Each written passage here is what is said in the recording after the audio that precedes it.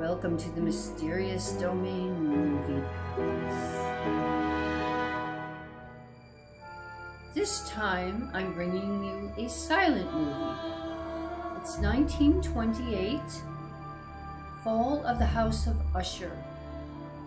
It was made in France, directed by Jean Epstein, and the story was adapted from Edgar Allan Poe by none other than Louis Buñuel, who was known as the father of surrealist cinema.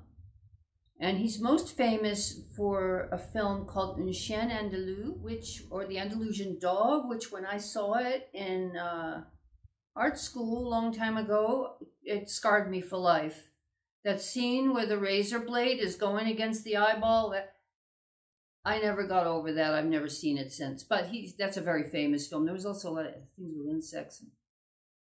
Not my cup of tea. But anyway, he did adapt the story in an extremely powerful way. It's kind of a merger of The Fall of the House of Usher with The Tomb of Ligeia. You're going to love this. This is a film of beautiful, opulent gloom, and it's very poetic, very spooky, and has many wonderful iconic images.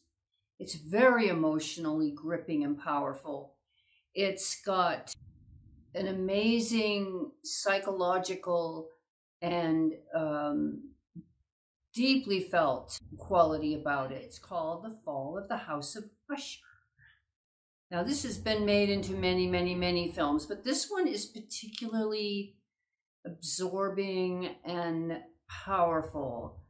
And a lot of it, I think, is the art direction, the way that it's filmed. It kind of looks like really good charcoal drawings, a kind of smudgy, foggy, dark and light, you know, and a kind of fairy tale quality about it.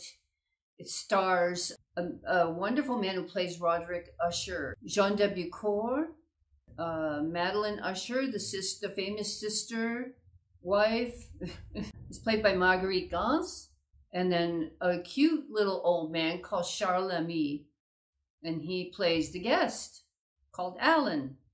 Where have we heard this before? And it actually, you know, that's kind of a link to Castle of Blood, the Barbara Steele movie I uploaded last time. It has a similar heavy gloom to it. It's so beautiful. And in the story, Roderick Usher, of course, you know, he's half mad because he's so inbred and he's the last of his line, and he comes from a family where the men have always painted their wife's portrait. And as he's painting his wife's portrait, it's like every brushstroke is stealing her vitality, stealing her life force. And so that she begins to come alive in the painting while her real body is dying.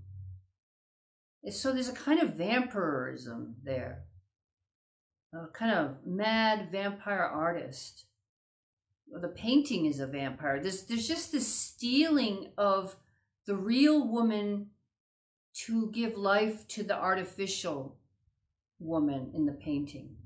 And even though it's a silent movie, there are text cards, but they're beautifully translated. Watch this. It's also kind of historically important if you put it in line with Europe between World War I and World War II was an incredibly creative time, because you had the German expressionists, you know, with the Cabinet of Dr. Caligari and Nosferatu, And this one, this Fall of the House of Usher, is kind of a cousin of that in the sense that it's that time, and it also has that fairy tale kind of quality where the parts of the sets are real, but then parts of it are very surreal or very expressionistic. And the house is slowly, as this drama's playing out, the house is starting to sink into the dank tarn, starting to fall apart.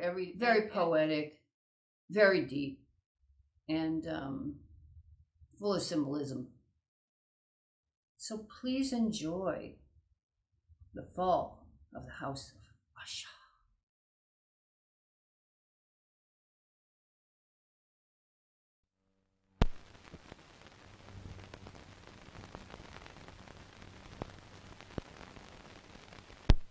A film by Jean Epstein.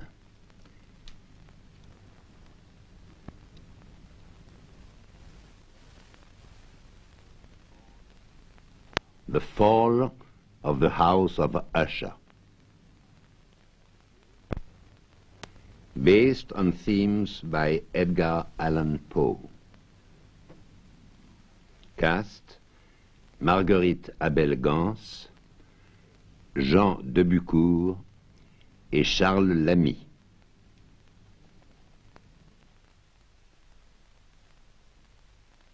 Cameraman Lucas. Art Director Pierre Keffer.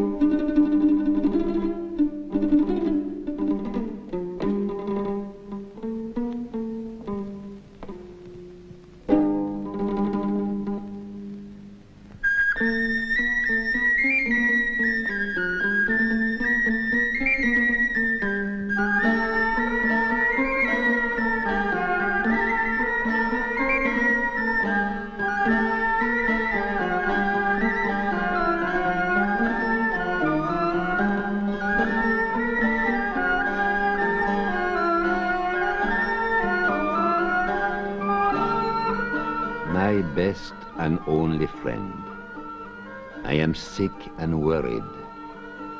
My wife Madeline is dying, and then it will be my turn. I beg you, come to our aid. Roderick Usher.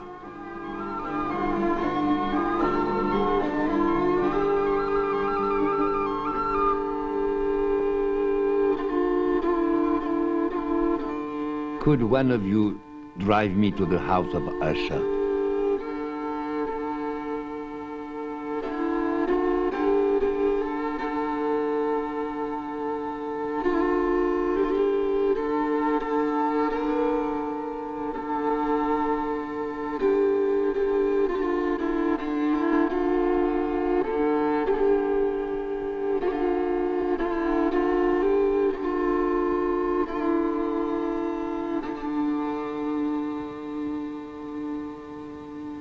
Usher.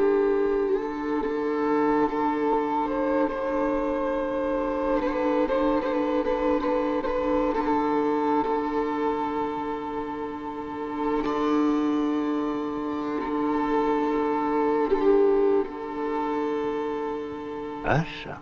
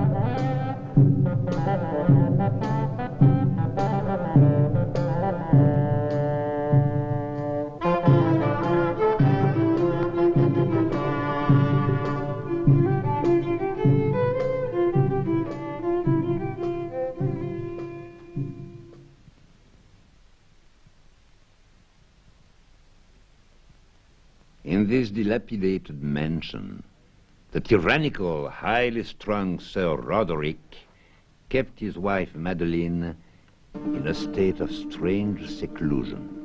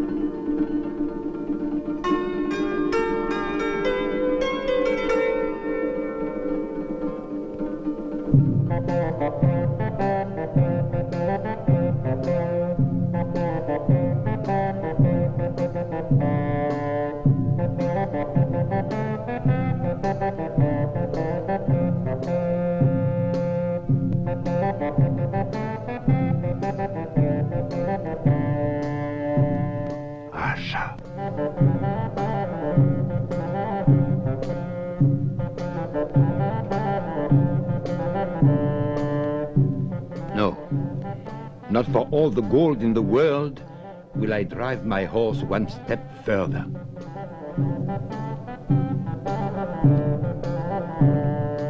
The atmosphere of insufferable gloom surrounding the House of Usher seemed supernatural.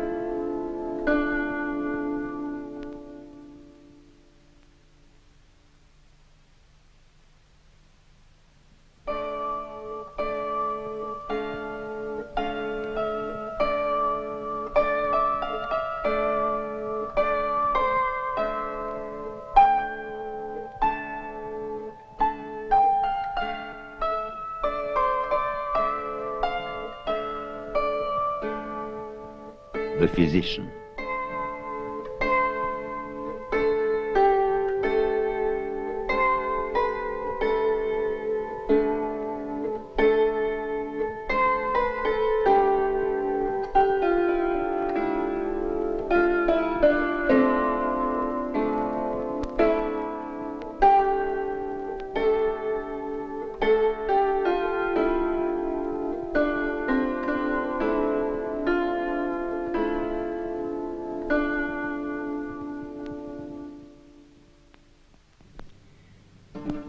The disease of Lady Madeline had long baffled the skill of a physician.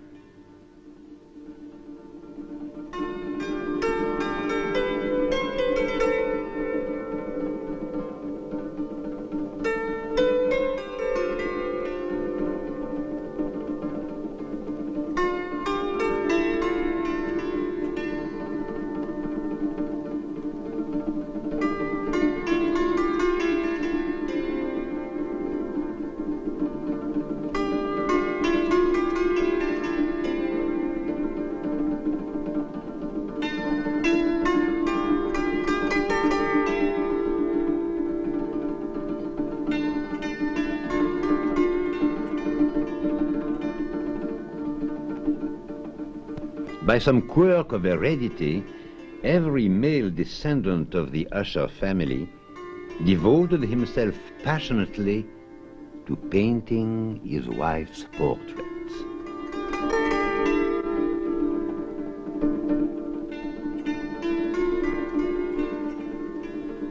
It is there that she lives.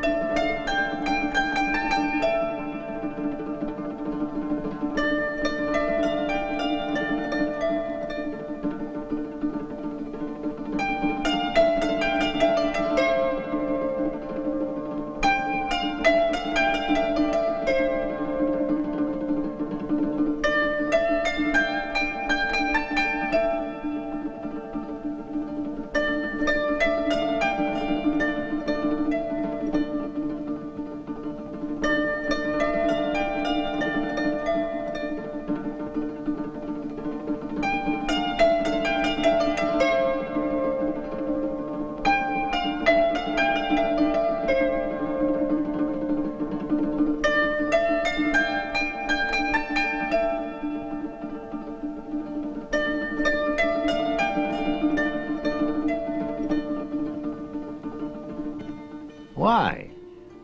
You are feverish, my dear Roderick.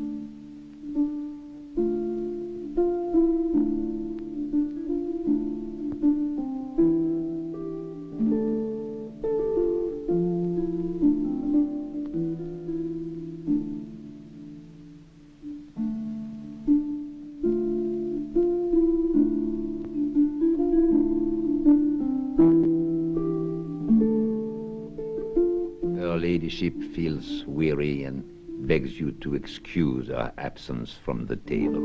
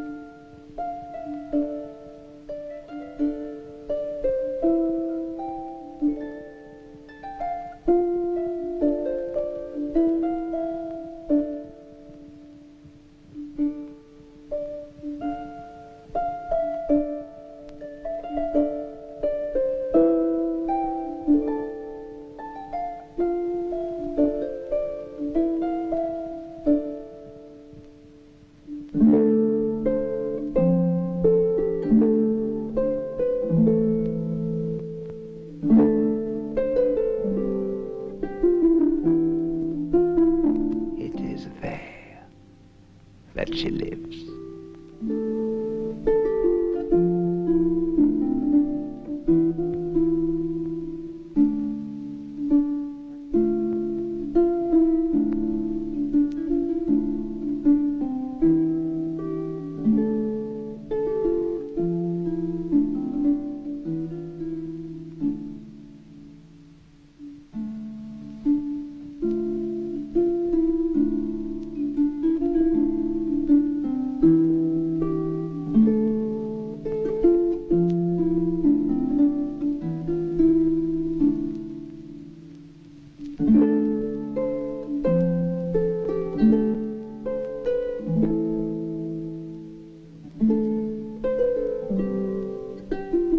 Once again possessed by a strange and fervid desire to paint, Roderick can think only of being alone with Madeline, his sole model.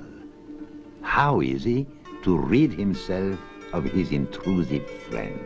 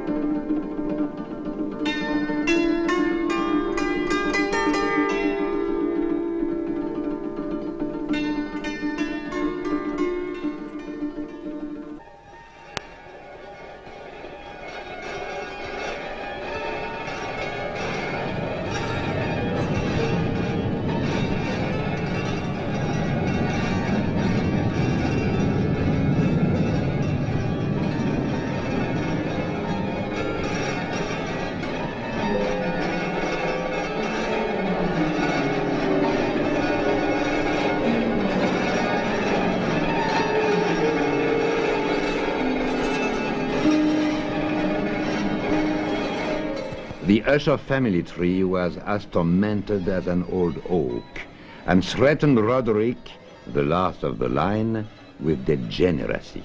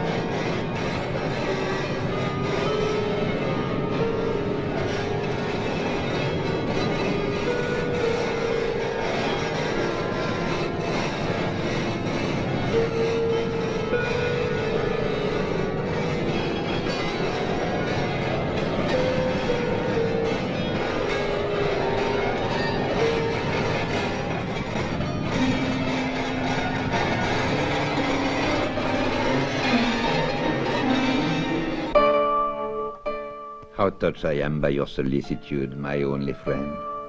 But look to your own health too.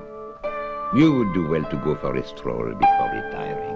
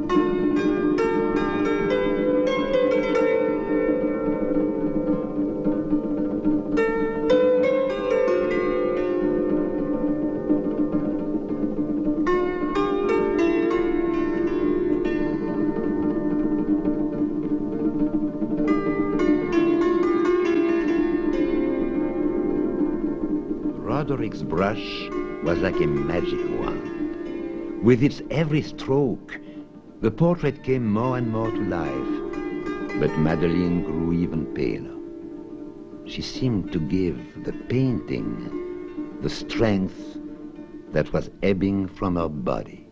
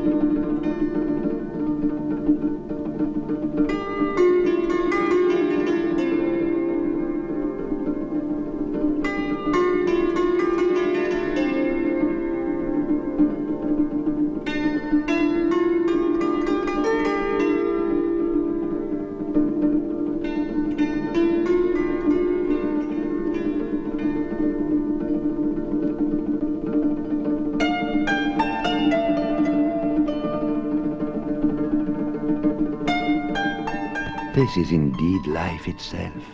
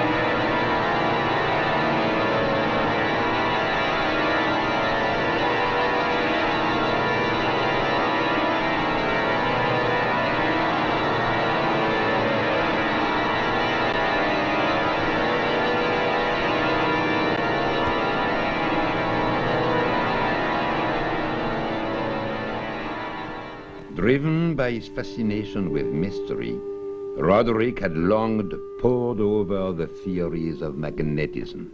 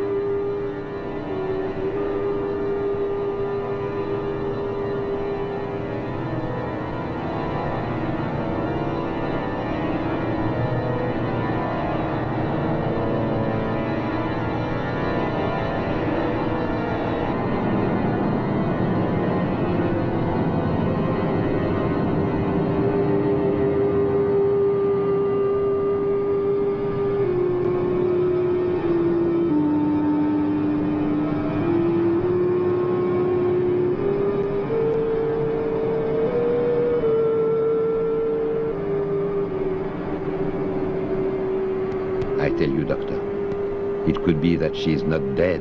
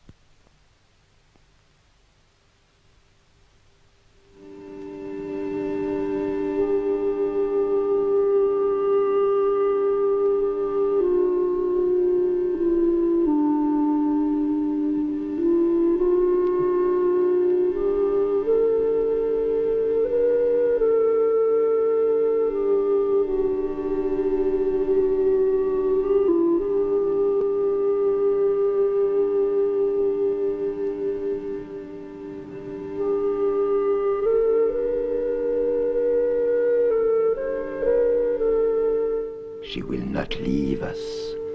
We shall bury her on this very spot.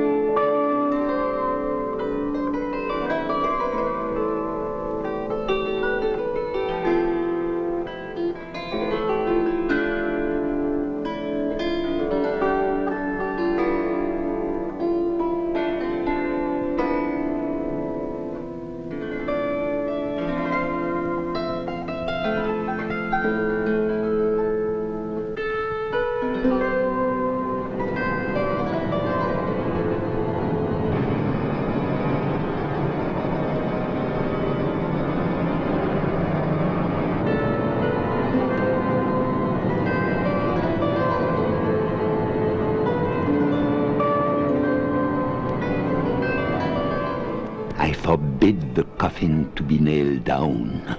Do you hear me?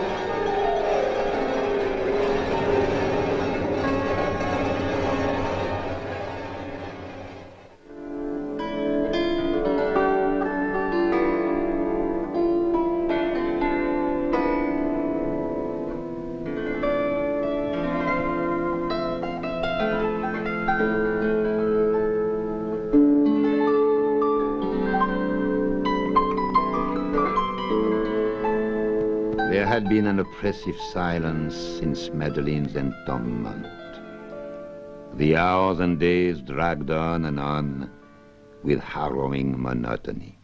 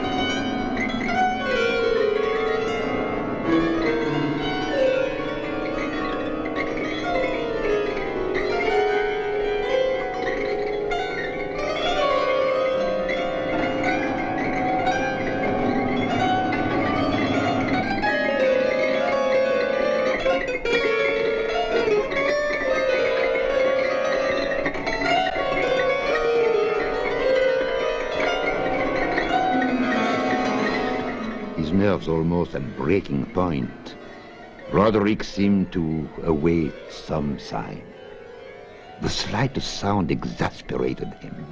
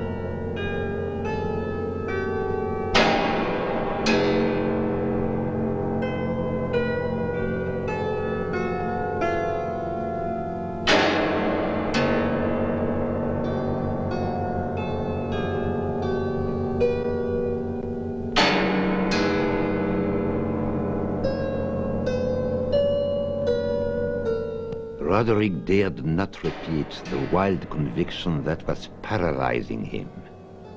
Madeline.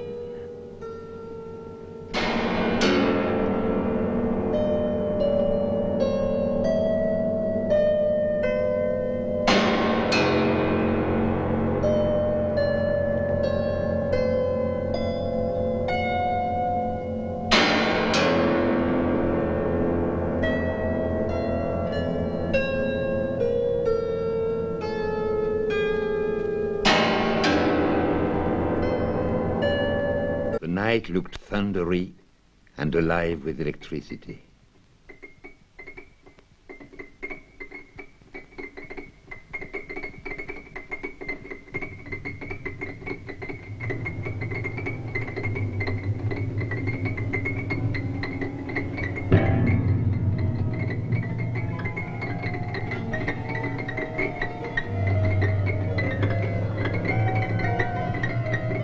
There is a double silence. One is the silence of the body. Do not fear it.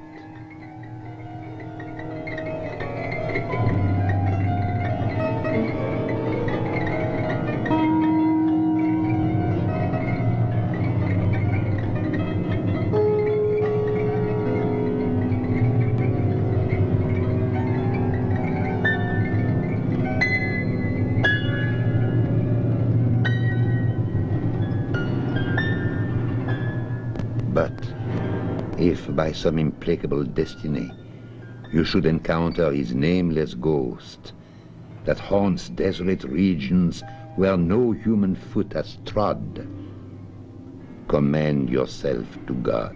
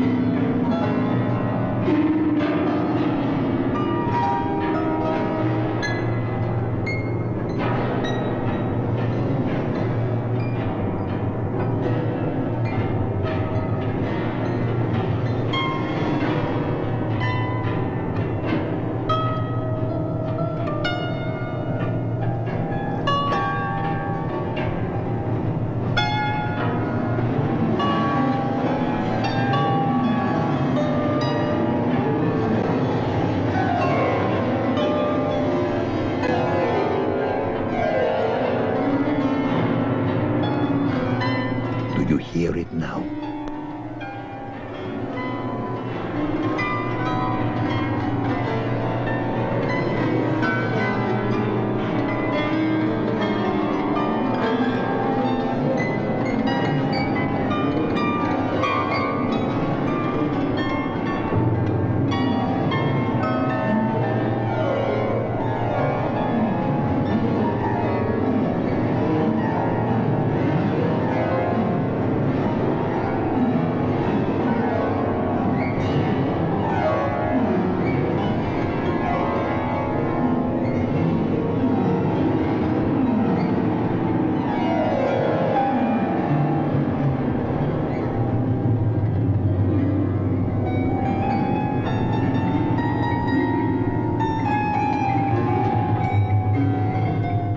Roderick, you must not behold this. Come, I will read to you and you will listen.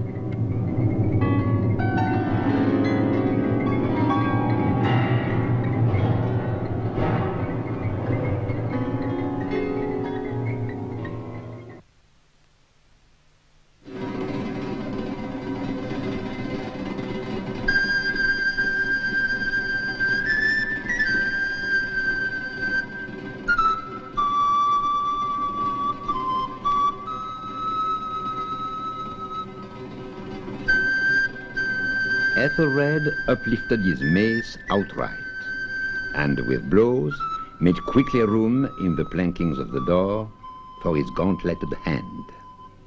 And now, pulling therewith sturdily, he so cracked and ripped.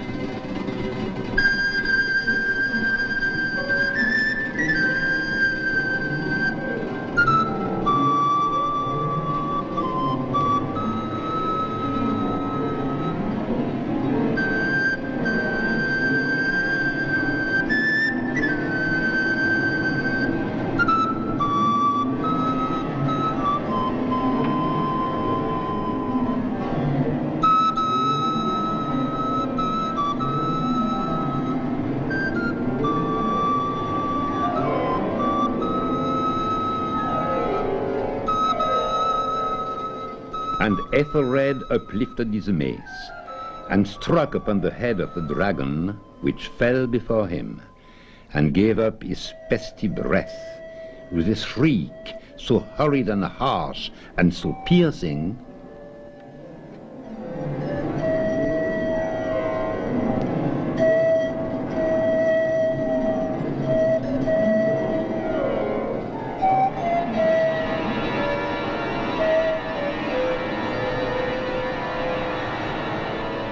and now the champion approached valorously over the silver pavement of the castle to where the shield was upon the wall, which in fact tarried not for his full coming, but fell down at his feet with a mighty great and terrible.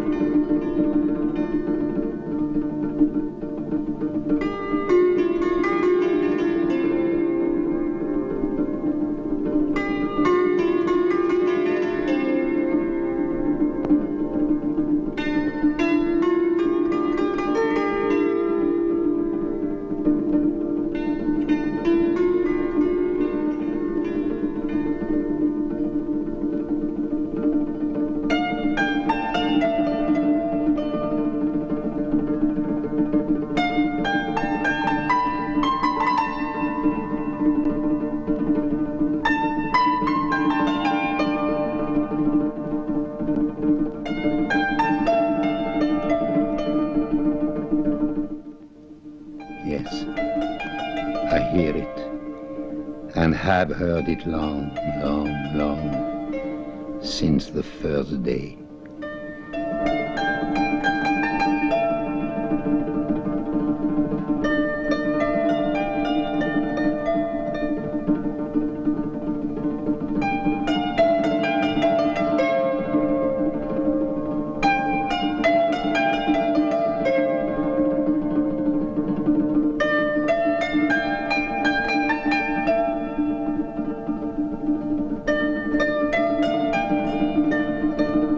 We have put her living in the tomb.